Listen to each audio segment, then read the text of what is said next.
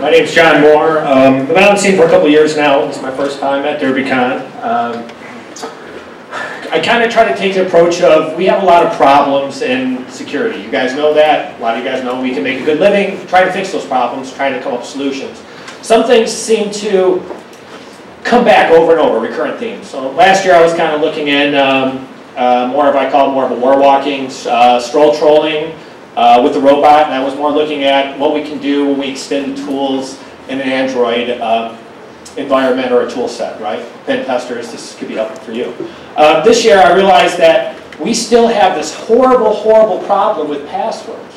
So what I decided to do was just kind of take it on as a project. I call it the Password Intelligence Project. And effectively I'm going to kind of run through from the beginning of what passwords are, how they came about, what they do for us, how they get exploited, how we can go about fixing some of the problems passwords cause for us today. So as you see, this is a hybrid track. I like to give you guys kind of a break fix. I don't want to scare you without some type of resolution. So I give you guys some viable options to our alternatives to password technology as we know it. So what I want to do is start off by talking about the current problems in the landscape, move into what single-factor authentication is versus multi-factor, right? This is something that's really starting to come on the scene. And discuss the tools, techniques, and practices that the bad guys or the pen testers use once they get in your network based on these credentials. Then we're going to talk about recovery resistance methodology. So if I show you guys, I take a tools approach. If I show you how the tools work, and I'm going to actually use an old tool, Can't Enable. Has anybody heard of it? Okay, but there's new tools. I like NetCat or Hashcat now. You guys heard of that one? Okay, it does really, really good with multiprocessors, but the exact same methodologies, whether you use John the Ripper, you can name it, there's probably 20 others out there you can name, but they all still work, okay? And the question is why? So we're going to kind of look at how the tools try to take over and recover passwords, and then we can look to how to stop that recovery from those tools. And so that's kind of the perspective this talk comes from. And then we're going to kind of speculate about what the future of technology is in terms of passwords and authentication. But you know, we're going to talk about solving these problems. We'll talk about how to keep your hashes safe, multi-factor authentication, some options. So we're going to go through the whole thing. All right. So again, this is one thing I realize is people go, password, we're not password problems. Well, if you look, we see some of the big players out there have been smacked by this. Okay.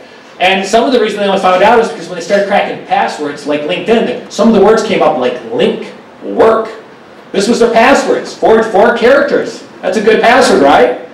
So they started realizing, oh, well, maybe this is LinkedIn, or maybe this is eHarmonies. Now, these actually both got released together. So we've seen that in 2012, they believed to be leaked by a Russian hacker, and 165,000 passwords. Now, they believe that this hash had millions, well, they know that this hash had multiple millions of passwords in there. So I think it was like over 8 million passwords between LinkedIn and eHarmony. In the first week, 165,000 of those were cracked already. Okay? Now realize these were encrypted. They got cracked. So the question is, why were some getting cracked and not the others? So we'll go out to discuss that. Yahoo, the same thing. They had one leaked by a group called Deeds. 100,000, and these were clear text. So those are just flat out, if you get the username and password, you walk up to Yahoo, you sign in, got their credentials. All right, that's even more horrific. They didn't even have it encrypted and hashed. Okay. Twitter, I was doing a podcast on February 1st talking about this talk, the makings of this talk, and we were talking about how multi-factor can help us. And sure enough, on February 1st, Twitter got hit too, okay? So we're starting to see, even the big companies are getting hit by this, all right?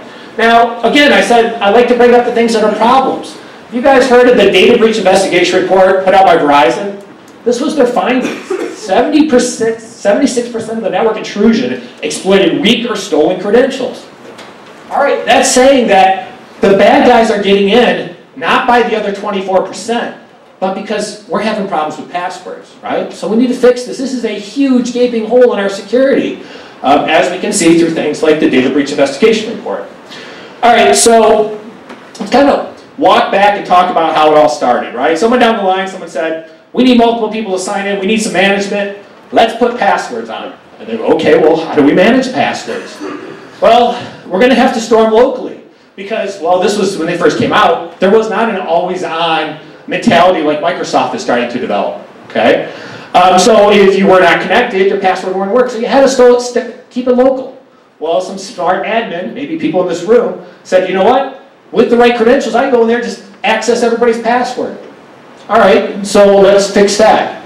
Let's hash these passwords, and then when you put in your password, we'll compare it to a hash. If it matches, you're in. If you're not, okay?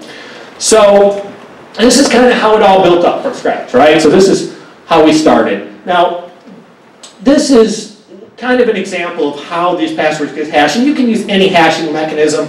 I'm just referring to SHA-1. This is one that I pulled from B-Sides. I could have done it for DerbyCon. And this is a SHA-1 or MD5 hash for those, okay? So that would be my password, and for that to match, I have to type it in the keyboard. It has to use the exact same hashing algorithm, make whatever its value is from there, compare it to the hash that's in the database. If it matches, we're good. If it doesn't, we fail, right? So this is the process right here. We type in our password. In here we can do DerbyCon, whatever our password is. Again, not a good password. We'll talk about that. And if it matches, we give access. If it doesn't, it just prompts you again. So for you programmers out there, it's a very simple loop. Okay, so now let's talk about the constitution, what passwords are created by, right? So again, they're there to act like a deterrent to let us in or not. But really, when we think about it, most passwords these days are alphanumeric. So what do they consist of? Let's break it down to its parts. There's 26 lowercase, 26 uppercase, 10 numbers, and then usually around 33 special characters. If you're doing web banking or any type of like web portal, you may be limited because some of those characters can interfere with the web app itself, right? So they kind of limit you. So that's not great because there's actually banks out there that'll limit you to 10 passwords, and they'll say upper, lower, and numbers. Now that's already limiting us because our character set right here, we're saying it's 95. And again, this is a basic mathematical permutation problem, okay? So anytime we weaken it or we take some of those out, we say we're weakening the complexity. Is everybody familiar with that, right? That sounds familiar? Okay, good. All right, so passwords effectively work like this. Let me show you the breakdown. It's pretty straightforward. So your entropy, or all your possible combinations or permutations, come from the strength of the password. So your total comes from your complexity raised to the length. Okay, so if your password is all alphanumeric, your complexity would be 10 characters, 0 to 9. You guys following right now, right? If you did, for instance, a phone number, 7 characters, it would be 10 to the 7. Like here's a phone number. These are all the possible characteristics. Now that actually ends in a 0 and not a 1 because you wouldn't count no password. So you don't actually go down to 10 to the 0 because it would assume no password, okay? So that's the math. Now you can see as we start moving up the chain, we get larger numbers. Look at this, really quick. Even though when I use the same number just by going up in complexity or adding it to the higher level, I come up to a huge amount of possible passwords, okay? So if you ever want to look at your password, this is a good way to do it, okay? Also, another trick I use, instead of calculating this whole thing out, I'll just add 1 to here. I'll do L plus 1. And I'll add that because I always know that my possible permutations will be under that. That's considered a ceiling equation. You guys follow me on that? Okay. All right, so now we know how they work. We know where they come from. How do we recover them? How do the bad guys recover them? How do pen testers recover them? Okay? Now there's a lot of tools out there. Like I said, I'm going to use, just because I like the GUI, it gives me a chance to show you guys what I'm talking about, I'm going to use Cain and Abel. You can use Hashcat, you can use John the Ripper. John the Ripper is integrated in things like Armitage, you guys heard that? Built in, does wonderful things for you, okay? But it doesn't really demo what I'm looking for. But there's others out there, TAC Hydra. We see a lot from APT attacks or from some type of remote dump. They do PW dump, where this is going in and just grabbing the credentials and running off, okay? And I want you to think about, if they grab credentials from a domain controller, how many usernames and passwords can be kept there? All of them, thousands, right? A lot, right? Okay, so just keep that in mind moving forward. All right, so let's fire up the tool, and I want to show you some things, how it works. All right, here's the tool fired up, pretty straightforward. And what I've done is I've just gone in and I've grabbed the local hash from the SAM, and I've thrown it out. Now, it will not store the credentials in clear text. It does it in our hashes. Here's our LM hash and our NT hash. Now, if you do any type of Windows hardening, we want to turn LM hashing off. Have you guys heard about this? Okay, I'm going to show you why in a second. All right, so a couple things that I learned right out of the gates. All right, so I got all their names, but it knows that some of the passwords are under 8 characters. This is really peculiar. Does anybody know why it's doing that and how it's doing that? It actually comes down because LM hashing is enabled. Anybody know? It's split in 2. Excellent. So it is actually, what it is, it's an older protocol, or an older standard, and it effectively said if your password is over 7 characters, give them another chunk of memory to store their other 7 characters. So your password could be up to 14 character long, but it doesn't store it as, based on our equation earlier, where it'd be, say it was a number, it wouldn't be 10 to the 14, it'd be 10 to the 7 plus 10 to the 7. For any of you math people out there, you know those aren't the same numbers, okay?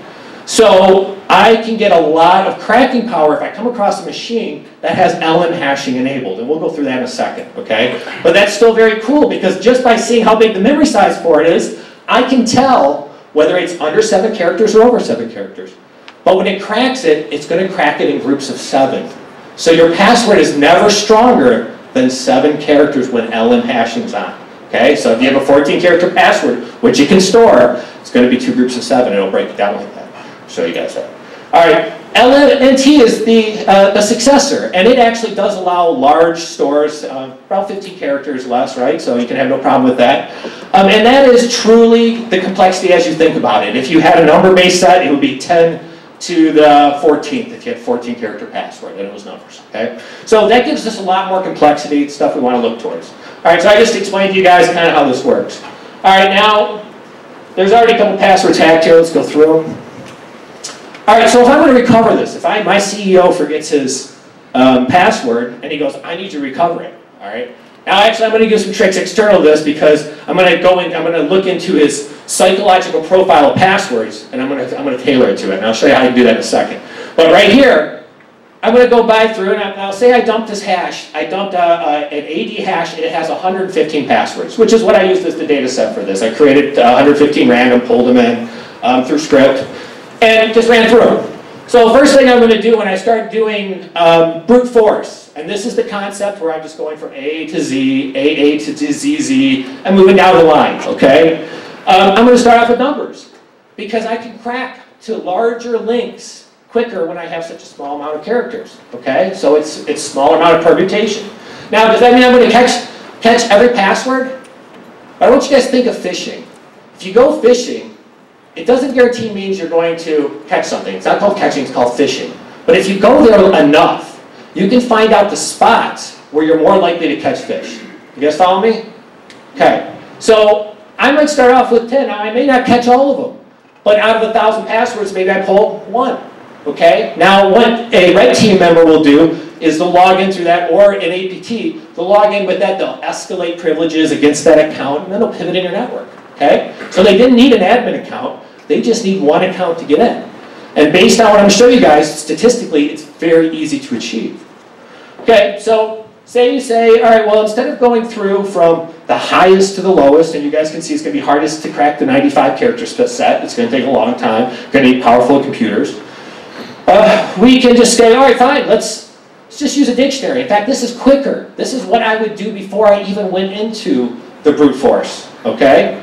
So this is actually the dictionary that's included with it. Now you can see it's not a normal dictionary.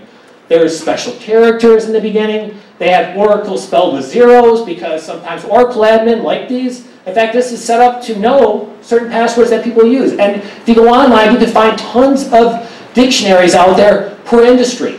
So if you're looking for healthcare and you're looking to do some pen testing at your healthcare environment, you could pull a dictionary that's all words for healthcare. Okay? Now, this is really interesting because I want to show you what it does. When it goes through the dictionary, first it goes through as is. Okay, that's pretty straightforward. But it will also reverse the password. So if any of you guys have a password, I want you to think of your passwords and see if they would meet the criteria of not getting caught under this system. If I reverse the password, that counts. So you see password becomes Drowsat. All right? Double password. You think you're really slick and you're going to put your password in twice to give it that extra length? It's going to get it. If your password's Cafe 12 and you go Cafe 12, Cafe 12, this will catch that, okay? Because it's built into it to try it. Lowercase to uppercase, it will try as lower, upper. It will go through permutations. It will try actually going upper, lowercase permutation. So if you think you're slick for putting the 5th letter as cat, and it's in a dictionary, it's catching it. Okay? It'll even catch elite speak, where it will actually substitute numbers for the letters. So if you think your P at $$W0RD is safe, it's not. Okay? So this is what we do. And we also see, this is a good one, and people do this, think a bunch of password. How many people put a number at the end of their password? So, you know, Fluffy my dog, Fluffy. I'll make Fluffy01, that's secure, right? Okay, that's going to get popped by this. All right, so you can see that it's effectively going through that. So what I want to do is make sure you understand when you're making your own passwords, don't add anything that would catch this. Don't do it twice. Don't reverse it. I'm going to actually give you guys an in-clay protected defense in depth strategy of how to create passwords based upon this. It'll make it a little easier for you. But again, you see how the tools crack it, beat the tools, and you beat your system getting recovered. Remember, passwords are not reversible. They have to be guessed and then matched, and if you match, you win. If you don't match, you move to the next one. And if we can hide it as a needle in a haystack of needles, it becomes much harder versus a little flag and a beeper on it, okay? Shouldn't be easy. All right, so I throw the dictionary tag on, again, 110. I find 4 right out of the gates. All right, now look at some of these. Some of these are hard. Luminescent is not a small word, but it's in the what? It's in the dictionary, so it gets spanked. It's gone, okay? So now I have 4 ways to get into this network, not just one. So if I screw up something with escalation privileges on the first guy, don't worry, I got 3 more tries, okay? So again, now you got to think statistically, you may have a good password, but for your entire company, does everybody in the company have a good password? Would they make it through this? And the answer is more than likely no. So we see why 76% say we have a problem. Now even Moxie Marlin spikes in on this. I don't know if you guys know who that is, but he's a big name in the industry. And he's created a tool called Cloud Cracker, which is effectively just a giant array of fast and powerful machines. And it can actually go through a dictionary with a so what we got, millions, billions, trillions. Goes through 385 trillion words, okay, in about 20 minutes. Costs you about 17 bucks. And that's how much it might cost you to get into their network, okay? Now, actually, I got yelled at for this first time. I gave a talk very similar to this because they said, Amazon, we as pen testers use Amazon. We can crack your password for 50 cents or less. They brag about it, okay, using these same techniques. All right, so I started to ask, now, the thing that makes password cracking difficult these days comes down to the fact that we don't have the power to go through all the possibilities, right? There's a movie where they have this remote control and you hit the fast forward button and things fast forward. Now, if we actually did that for our brute force attempts where we're trying everyone, if we had a fast enough computer, we go through every possibility until we find it. So the key for a good password is make it difficult. All right, so if any of you guys or know anybody that uses pure numbers, so this is running, just so you guys know, I used a low-end machine that had a virtual machine running, so it's already splitting CPU power, and on average, I was cracking running about 8 million passwords a second. Okay, so I am really throwing some power at this, and I don't have power to throw at it. Now, if you take Hashcat, throw it through 10 graphics cards, you're going to get performance way better than that. Okay, and so you're going to be able to crack more. But I'm looking at this machine. I'm saying the average individual putting their stuff in. Is there anything here that they're going to get cracked or not cracked? So if you're using just numbers as your password, up to 11 digits. Takes 4 hours or less with this machine. I'm going to get your password, or the bad guys, or the red team's going to get your password very quickly. So you can see here, it took only 2 minutes for this, ancient program to break that's a 9-character password. 10-character took 22, and because this is factors of 10, just keep adding a factor of 10 to understand numbers. It gets a little tougher as we move up to the other ones here. So here's lowercase. Notice it only starts to become tractable at what number? What number of characters does the password start becoming more difficult to break? It starts becoming like swimming through jello. What is it? So 10. And in 2 years, I probably won't be able to say that anymore. It'll probably be 11. Probably be 12. Okay? So I argue, as much as you may not want to, I suggest a 12-character password or higher with full complexity, okay? Just to make sure that even if someone's running some type of cloud cracker or some type of, say, state-funded machine that could have millions and millions of processors on it to make it difficult. But for us, about 10 characters is it. So minimal, if you can handle 10 characters, you're going to give them a fight. All right, as long as you can add some complexity. So for all of them, we see that really right about at 9 characters, it finally goes into the green for us. So think 10 character passwords or higher. Please do not adhere to 8. Well, this is a very old and almost arbitrary story behind how 8 characters took place. So, you know, again, time moves on. What else do we have to crack it? Now, we also have this tool called rainbow tables. Have you guys heard of rainbow tables? And so one of the tricks that encryption experts do is they go, we're going to slow you down. You got those 8 million password attempts per second? What if you have to churn through the algorithm to get there 10,000 times? It's going to make it really slow on you. So some smart people out there decided, you know what we can do is we can pre-calculate all those values. We'll go through that 1,000,000 times. We'll pre-calculate the hash. And effectively, we'll have a dictionary of already calculated hash values. And now we're going to really just do a dictionary attack against you based on hash values. If we find it, we have some major book out there that says this hash equals this password. You guys follow me on that? But there are problems with rainbow tables. The problems come down to space. So if you look right here, I have an NTLM, which is the stronger type of password encryption, using lower alpha and spaces from 0 to 9 characters, 12 gigs. Pretty big file, okay? But as soon as we go to 1 to 8 characters, which is a smaller amount, but it does mixed alphanumeric, we're at 104 gigs, okay? Now you gotta think about it. If I move to 9, that's gonna go up by a factor of, you know, assuming it's alpha mixed numeric, so that's at least 62 more, so take that number, 104 gigs times 62. You start talking terabits, okay? So there's this trade-off between how big of a rainbow table you can handle on your machine based upon how much you can crack, okay? So we see it's literally a time-space trade-off that comes from this tool or technique. All right, so then we got through dictionary, we understand the concept of brute force, we got through some of these super crackers. So how do we weaken the passwords? How do we make it so that if you are using that 13, 14 character passwords, how do we weaken your password so possibly it can be recovered, all right? So I'll show you a trick. Now, this is one of my early dives into password recovery. I go, okay, I'm going to be slick. I know the password policy at this company has to be 8 characters or more. So I'm going to pull out any searches from 1 to 7. Sound pretty good?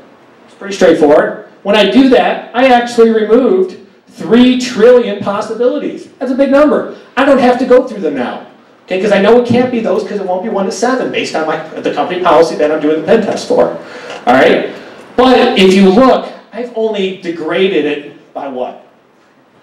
2%. That's nothing. Right now, it might as well almost be the same. Okay? So what else can we do? We've got to have some other strategy. All right, now this is where we're getting some of the new work on this problem. All right, so August Dvorak, back in 1936, discovered that when we type, we don't type with the same frequency on our keys. Pretty straightforward. The other thing we have a tendency to do is when we make passwords, we need to make them memorable. So they fall into English rules or whatever language you use, okay? So common characters will become in a statistical structure where we have 100 or 1,000 or 10,000 passwords. We can leverage our knowledge of statistics of keystrokes to make it so we have a higher probability of getting their password. So if you look right here, our highest, this is from highest to lowest. What do we hit the most on the keyboard? All right, now I want you guys to think Wheel of Fortune. Okay? What do they do if you guys go for the final prize? They actually start you with letters. Why are they starting you with letters? Because for their game, what?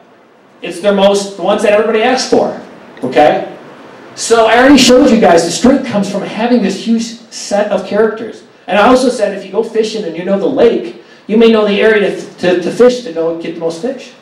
So what if I just took 1, 2, 3, 4, 5, 6, 7, 8, 9, 10 characters and ran them through?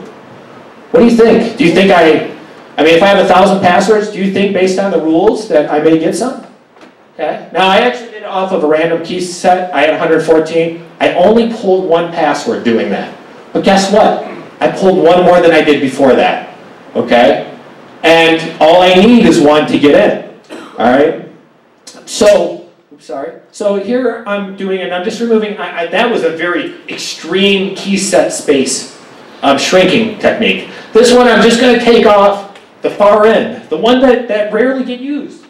So if we look back here, you can see there's ones hiding like Z and J that don't get used that much, okay? So I'll pull those off.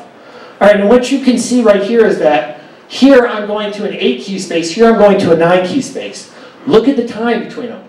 They're almost identical because I've weakened the possibilities. Now here's the catch. If any of those passwords I'm trying to hit have these letters in it, I'm not getting them. But I don't need all of them. I just need a couple, okay? Actually, I just need one, all right? And so that's the key is when we have statistics on our side, we're almost guaranteed to get it. All right, now look how this works. And this hopefully will change your mind a little bit of how you make your own passwords. So think of Mississippi. It's a pretty big word, all right? But if you really look at Mississippi, it only constitutes how many letters in it? 4.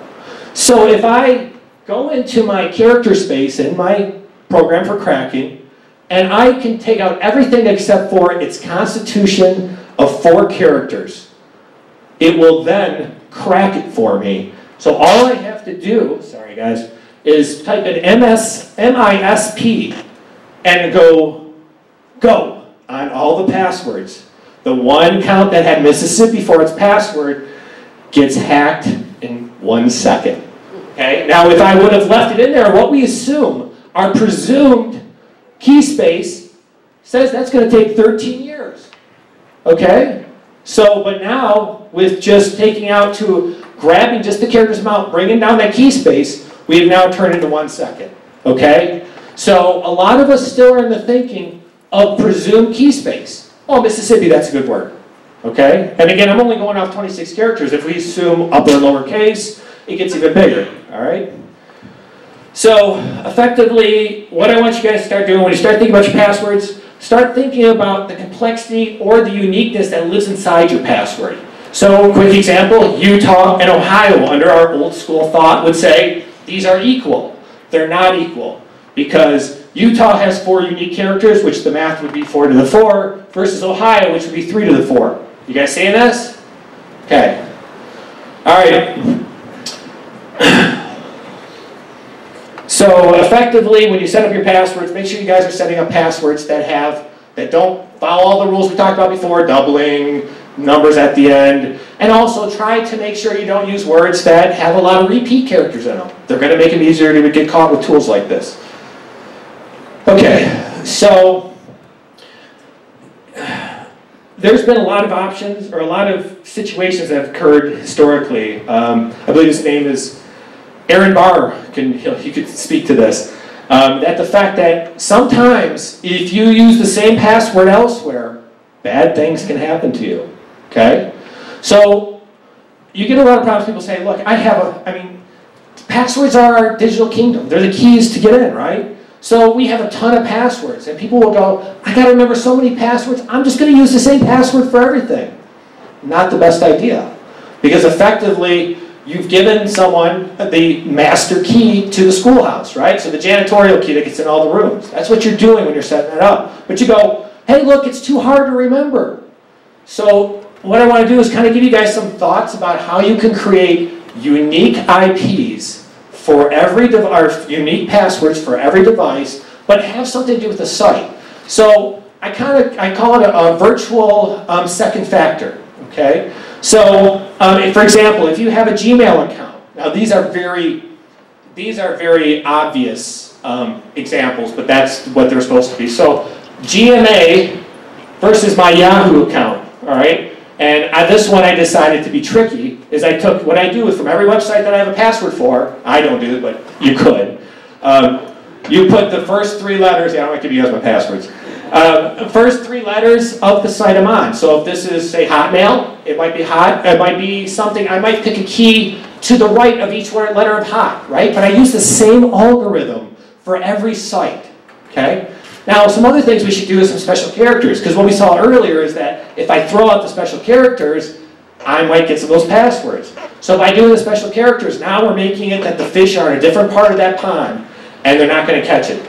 The other thing I do, so originally, so let's say this was Grandma's password, it was Fluffy, and she made it strong by making it Fluffy1, and we had to tell Grandma, no, that's not a strong password, and then we tried to explain, well, this is your Gmail account, so let's set it up where you build in some information here. So if this one gets compromised, this one may not. And again, you can see that through here. So we're getting complexity, we're getting length, okay, and you're getting a way to remember your passwords, all right? So it's almost an off-the-grid type strategy, all right? Okay, now if you say, look, John, man, I can't remember a password. Even if I do the same rule for everyone, I can't do it. All right, well, the good news is there's tools out there that can help you. All right, so if you are password remembering a challenge, you can choose one of these. Now, a lot of these have costs associated with them. What these are effectively just a vault service where effectively they keep your passwords for you. They have their own issues because someone can compromise their site and their databases, and then your stuff becomes available. But there are some that actually will hash things on your machine. The trade-off there is that if your machine dies and you forget your password or the hash, you're not getting anything back, okay? The bad side on the other side is that if something gets exploited from their side, they may not tell you, and your information could be out there. So if you guys want to keep it cheap, KeyPass. Works for pretty much every operating system you have. RoboForm, a little more expensive. If you've got the money to blow and to burn, about 30 bucks. LastPass, pretty decent, about $1. Okay, Splash ID, 19 bucks to 9 bucks, depending which one you're using. And 1Password, if you are one of those, if you are a Mac fanboy and all you use is Mac, you have some options as well. All right, so again, I wanted to show that this was 2012's list of worst passwords. So you guys think you have a bad password? No, you don't. Those are them right there. And effectively what these were the most cracked passwords. All right? Now, I want to know what's in the psychological makeup of people that they decide monkey is their best password. I don't know, but monkey is in there. All right? Dragon, sunshine, and if you really love someone, you write I love you as your password, right? This is all bad stuff. Okay? And again, notice it follows, these people's passwords are following all the rules we talked about earlier, being in a in the same structure of language, which means that all the statistics we talked about keystroke probability would play out here. Okay, so what can we do to fix this? We got some issues, right? So one of the things we can do is from I like to take I love security awareness, but I would rather be able to give security on the enterprise side and not on the user side. I don't want to rely on the user. Can it help that the user knows to make strong passwords? Absolutely. But what if we can make them use strong passwords? Does that matter? I think so. It's up to you. I mean, hold it yourself. But Bcrypt is a tool out there. So if any of you guys are developers out there and you want to keep your password safe, you can actually download this. This is a program that has a Java, Python, C, Ruby, Perl, the list goes on of implementations. And what it will do is it takes those encrypted hashes in your SAM and it will salt and encrypt them. So it will be double encrypted. So if someone does steal that password file, they're going to have to first hack it to get it to show the true values of the hashes. So effectively a two-step process, which makes it much more difficult because, as I said earlier, I want to beat the tools. As soon as it comes down to Bcrypt, all these machines go, or all these tools from Hashcat on down go, I don't know what this is, I'm broke. So first, that's already making it tougher because now you have to have someone that has the skill set to be able to try to run back through this. And what they did is they used Blowfish, and you guys know Blowfish. It does a lot of iterations. It's very slow, okay? Again, we could probably use something like a rainbow table on it, but again, it takes lots of time, and it would be 2 steps. So that adds a lot, and the implementation's already there. All you have to do is add it to your system with whatever programming language is your favorite. So something to think about. These are interesting. This was a new concept that came up with from a guy from RSA. I think it was it Rivist? I actually don't want to lock into who did it, but effectively this is cool. What they did is they came up with the concept of, what if you put fake accounts and then you look to see if they've been accessed? Oh, that's kind of cool. So Mickey Mouse is in your system. He's never logged on before, but he logged in last Thursday. Your passwords are compromised. So like a honeypot, but with passwords. Okay? So cool concept. The problem I don't like with it is that if it's a legitimate account, even if you give it no privileges, what I said earlier is your pen testers are going to escalate through hacks anyways. So you've given them, even though it's a fake account, if it has real access, even though it might just be a guest account in terms of what's behind on privileges, if they can escalate, it's still dangerous. Okay, so something to think about if you guys want to use it. The other thing is that you have to monitor it. You don't know your honey passwords are breached unless you keep checking. So there's going to be that aspect to it as well. Cool concept. All right, so for us to kind of push past where we are today with security, we're going to have to understand there's multiple types of authentication out there. So you guys are used to what you know. That's the one that you're locked into. What you know, right? So I say log into your Gmail account. Unless you guys have two-step on, which we'll talk about in a second, you're just going to put in your password and go. Yahoo, same thing, right? So there's actually 3 different types of authentication. If any of you guys are, this is probably old hat for many of you, but some of you might be new. What you have is one, what you know is the other, and the last is what you are. And everything we have falls into those 3. Okay, they're actually throwing around possibly a 4th one based on reputation. It hasn't picked up yet, but I just want to let you know about it. All right, so wristband, ID card, security tokens, software tokens, phone, cell phone. These were all what you have. Excuse me. So, for instance, if you are using a RSA token, anybody have one of those? Okay, yeah. So that is adding 2-factor. How does it add 2-factor? You got to have the token, right? And then you got to have a pattern or your password to go with it, making it 2-factor. Now, so let me give you guys one and tell me what it is. How about your blood vessel signature? What would that be? What you are. What you are, right? Good. And again, there's some horrible scenarios that go on with things like what you are. So for instance, I believe there's a car, I think in Taiwan, that got stolen. And how it got stolen is they put the guy in the back alley and they cut off his thumb and they started his car with his thumb, okay? So they only get 2 tries to do that, but 2 more than I want. All right. So some problems with that. Again, other ones, what if you did a retinal scan or you put your eye into it, everybody in the company does it, tomorrow everybody has one pink eye. Things to think about. All right. What you know, what you have. Okay, so let's kind of bring them together, make sure we understand them. Now, if you go into Google and does anybody have a soft token where they actually go into Google and it says, I've never seen you before on this computer. I need you to give me a value that's going to pop up on your cell phone. You guys seen this? And they call it 2-step, but it's actually 2-factor. Okay? Why is it 2-factor? Because it's something you have and something you what? So it makes it 2-factor. Now, if you said, I've seen this before, I've seen engineers go, we're going to make it really strong. I'm going to put a password at the BIOS and a password when you log in. Okay? Now you've still just locked yourself into 1-factor. So you created a 2-step authentication, but you haven't given the strength of 2-factor. Does that make sense? Okay, so if you do password twice, or if you did your thumbprint twice, that would be 2-step, okay, versus 2-factor. So it's good to understand. And again, I show you guys here, if you did something you know twice versus something you know or something you have. Okay? Now what we see is that all our password problems, like 99% of them, go away when we move into 2-factor. So why don't we move into 2-factor? Well, there's some issues with it, okay? There's usually a cost associated with it, right? Now, not necessarily, but there can be, okay? So let's talk about each one, what we got. Now, you may have these are just your smart cards, pretty straightforward, okay? The RSA token and YubiKey. These are all examples of hard tokens. Now, these are actually the best. If you have this, good for you. You're probably much more secure than anybody just has a password. But the problem with these are they are a physical appliance. You have 10,000 employees and you have to get an RSA token for everybody.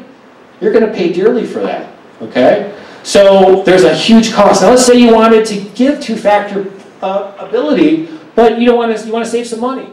Well, this is a big one now. I don't want to call anybody out, but most people in this room probably have a smartphone now. Okay, now especially in this room, but in the overall general population, most people still can even get text. All right, so a lot of these tools will actually just text you a number. It gives you a soft phone ability to it. Now, the problem with this is too, what if someone compromises your phone? Can that happen? Yeah, so now they can actually, and there are rats out there that can send back all your messages without them being seen. So think about the machine's affected. They already have your password, but you're 2-factor through your Gmail, but they've affected your phone, now they're sending back both pieces, right? So the hard token saves you from that. You're going to pay more for it. But again, this adds a lot of work for the bad guys. They're lazy. They want to do as least they can to get what they need. I won't say it about pen testers, but okay. So So, and then last, yeah, right, so we have hard and soft, we're good there. And then, so moving to some of the two-factor authentication that's already been implemented. So if you use web design web services, they use a multi-factor. Dropbox has a two-factor, Facebook has one, Twitter and Google. Twitter, once they just got hacked, they go, it's a good idea, we'll do two-factor now, okay? And we see why, because it works. A lot of our problems go away when we start doing multi-factor. Hotmail and Microsoft moved into a security code, and PayPal have a security key as well. So we see a lot of companies do that. And why? It works. Okay, now this is kind of cool. So if you're into application development, you go, my company wants two-factor, and I'd like to develop that so people can sign into our portal and have that ability. Google puts out an open source project called Google Authenticator. Has anybody heard of that? Good, good, most of you guys. All right, so effectively it uses two algorithms, both under common RCs, and it has availability, it has versions for PC, Android, iOS, BlackBerry, and PAM. So for your Unix and Linux, right? So this pretty much installs anything. So there's really no excuse for your company or for your web portal not to create some type of two-factor. It's there and available. Okay, now this is kind of cool. I was looking at some new possible technologies for the future of two-factor. And this is something they're doing, I believe it was in Taiwan. They actually have their smart card, they have smart card based chips that actually have the code, so they act like RSA tokens. So when you do all your purchases, you actually have to put in that token number instead of the 3 little digits on the back. And it always rotates, right? So if they get it, you get your numbers today, they got to actually have the card, which makes it much tougher for someone in China to, you know, or I'm just using China, I'm not picking on them, to use that card and, you know, so they wouldn't be able to use it if they didn't have the card. And this one I thought was really cool.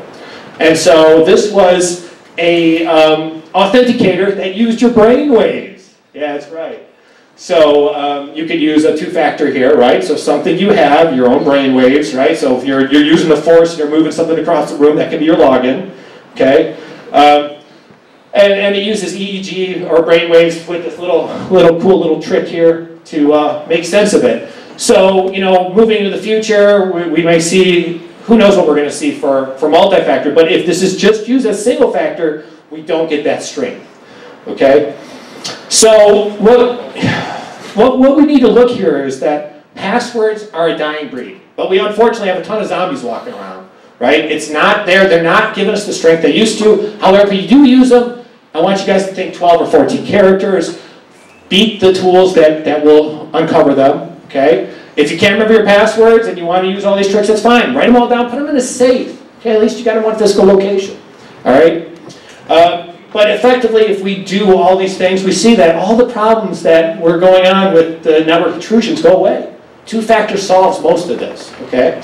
So kind of a call to action to think about anytime you can, move to two-factor. If you can't, make sure you guys have passwords that are unique for each of your sites. And, you know, make sure you have the complexity, the length. If you guys are admin, make sure that you guys are doing things like, can you guys enforce password policy through any system? Absolutely, right? You can do it through PAM or through access control information, right? So that's good stuff. All right, so there's all the links. You guys can reach me if you guys have any questions external today. I'm going to go into questions here in a second. You guys can reach me at rabbitsecurity@gmail. I'm also on Twitter at rabbitsecurity. With that, I want to open up the floor to questions. Anybody got any questions? Concerns, complaints? Hold the complaints. Yes, sir. Just a note on biometrics. I've done a lot of work there. When you use biometrics for authentication against information security systems, yes, it actually doesn't add any security because most applications don't know what a biometric is. So they just encrypt the password in the local cache. Sure. So if you are actually two-step versus two-factor effectively. Yeah, I mean if you're attacking the actual application and the passwords, it's still dependent on the password. Yeah. So it adds no security, and there's a lot of confusion because in physical access, the readers on the doors actually do match the fingerprint template. Yeah. It's not the case with information. Yeah, you guys heard they just hacked the new iPhone stuff already. You guys heard that? The Chaos Computing Club already spanked that process. Yeah. So and again, you know, so you guys think two-factor, I would definitely, like RSA, the hard tokens, the soft tokens, I would argue it's a much better chance. However, just by even doing 2 steps, we get some type of addition to it. Especially because unless they are grabbing it remotely, there has to be something locally, biometrically, that is causing that data to go in, right? Right. Put a thumb in there? No? Okay. Question? Just a footnote on that. Usually your thumbprint or whatever your biometric signature is hashed. Yeah. And if that hash is cracked, you can't change your thumbprint. That's true. Or your record. That's true. Yeah, they only got 9 more tries. The other thing is with the smart cards, you have to sheet them in this Mylar sheet because they are readable. Yeah. In fact, I just saw another one where they were sitting people on a couch and they were reading their cards through, just sitting on the couch. I don't think I saw that one. Any other questions? All right, well, thank you.